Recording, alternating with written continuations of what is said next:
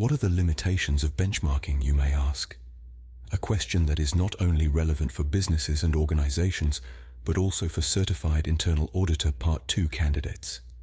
To start, number 1, incomparable metrics. This is when different organizations use varying metrics or definitions, making direct comparisons difficult. Imagine two companies calculating efficiency ratios differently, which could lead to misleading benchmark results.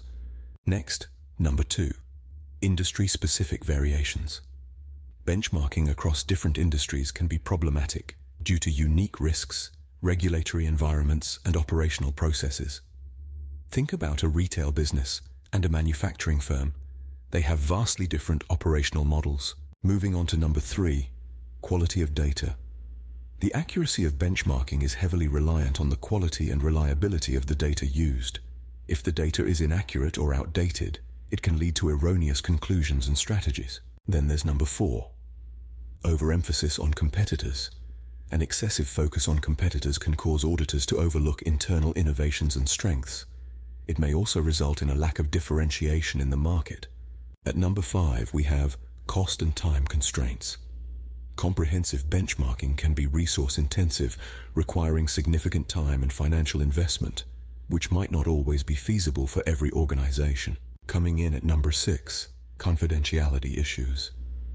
Sharing sensitive data for benchmarking purposes can pose risks regarding confidentiality and competitive advantage. Number 7 is adapting to change. Benchmarking is often a snapshot in time.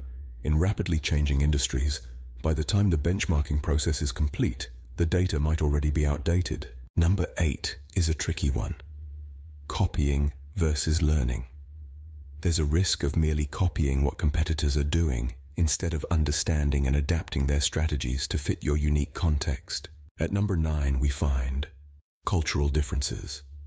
For global organizations, cultural differences can impact the effectiveness of applying benchmarking results universally. Finally, number 10, compliance and ethical concerns.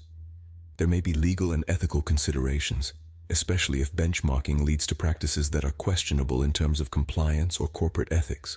So, for Certified Internal Auditor Part 2 candidates, understanding these limitations is crucial.